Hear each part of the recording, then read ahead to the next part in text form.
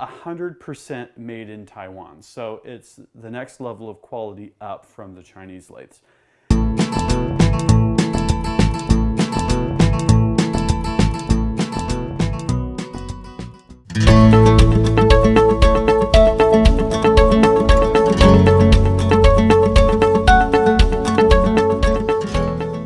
आइए दोस्तों, आप आ चुके हैं बंका के YouTube चैनल पे। आज हम इस वीडियो में समझने वाले हैं, अगर यूरोप के कोई कंट्री में कोई आदमी मशीन शॉप के लिए लेथ मशीन लेता है और उसे लेथ मशीन कौन सी कंट्री से आता है, कैसे वो सिलेक्ट करता है, उसकी परचेज़ की प्रोसेस क्या है, उसे डिलीवरी कैसे मिलती है।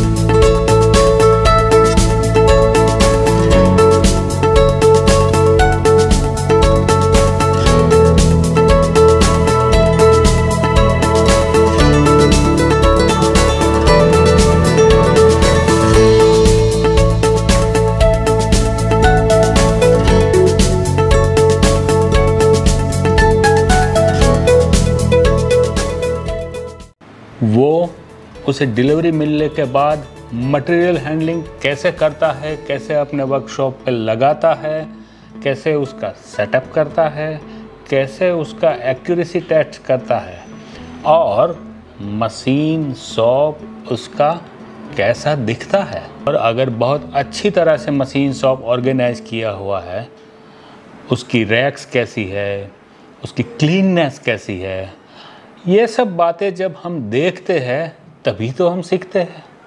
और सीखने के लिए हमारे दिमाग में इनपुट आना भी ज़रूरी है। इसलिए मैं ये वीडियो बना रहा हूँ कि आप यहाँ से कुछ सीखें, यहाँ पे कुछ देखें। ये जनाब कैसे अपने मशीन शॉप को ऑर्गेनाइज रखते हैं और उसके लेथ की कुछ accessories. PM1440 GT lathe. In this video, I'm going to give you the most in-depth source of information about this lathe. I'm going to demonstrate every feature, talk about every specification, turn every knob. I'm going to give you the next best thing to you being right here running this lathe. I'm also going to talk about some of the upgrades that I performed, of the precision of the machine you'll see firsthand. This is an ultra precision machine.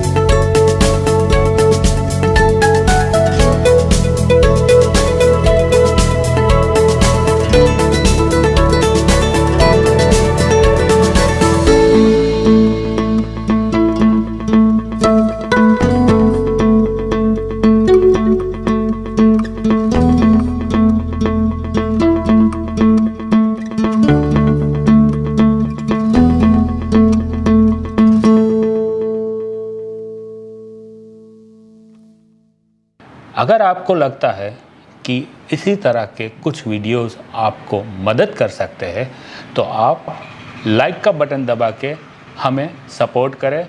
हम आपके लिए ऐसे ही कुछ video लाते रहेंगे। अगर subscription आपने आज तक नहीं किया है तो हमारे चैनल का सब्सक्राइब करना आपके लिए ज़रूरी है, क्योंकि तभी YouTube आपको हमारे ऐसे ही वीडियो बार बार दिखाता रहेगा और हम जुड़े रहेंगे।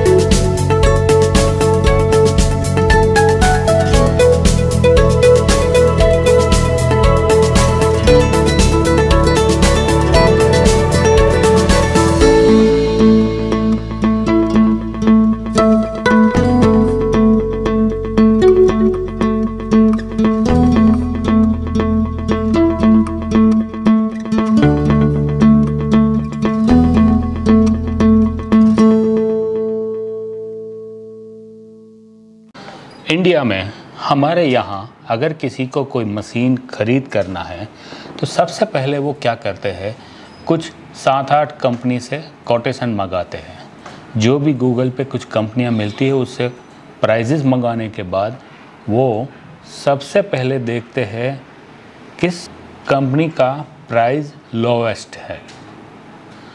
ये तरीका एक तरह से समझा जाए तो अपने आप को मारने वाला है। हम कई बार वर्कशॉप शुरू करने के लिए बैंक से लोन लेते हैं। मशीन शॉप जब शुरू हो जाता है तो हमें लोन के हफ्ते भी चुकाने होते हैं, और इसी वक्त अगर मशीन के अंदर कुछ खराबी आ जाए, परफॉर्म ना करे, मशीन के रिप्लेसमेंट वाले पार्ट हमें टाइमली डिलीवरी ना मिले, ऐसे हालत में हम ना तो बैंक का कर्ज चुका सकते हैं और सस्ता परचेज किया हुआ मशीन हमारे लिए कोई काम का नहीं रहता। कई बार हमें एक उल्टे तरीके से सोचना पड़ता है। आज जो मशीन महंगा दिख रहा है वो मशीन आगे चल के 5-10 सालों में कैसे हमें सस्ता पड़ेगा। इस वीडियो में यूरोप के एक आदमी कैसे मशीन परचेज करता है, डिलीवरी लेता है, हैंडलिंग, उसका मटेरियल हैंडलिंग कैसे करता है, कैसे उसे स्लिंगिंग करता है, उठाता है, अपने वर्क फ्लोर पे सेटअप करता है, उसकी सब एसेसरीज़ कैसे सेट करता है, उसकी सब एसेसरीज़ किस तरह से ऑर्गेनाइज करके कपबोर्ड में रखता है, उसका मशीन मिलने के बाद का टेस्टिंग कैसा होता है, उसे मशीन शॉप कैसा क्लीन रखना है, कैसा दिखना चाहिए, ये सभी बातें इस वीडियो में मैं आपको दिखाया।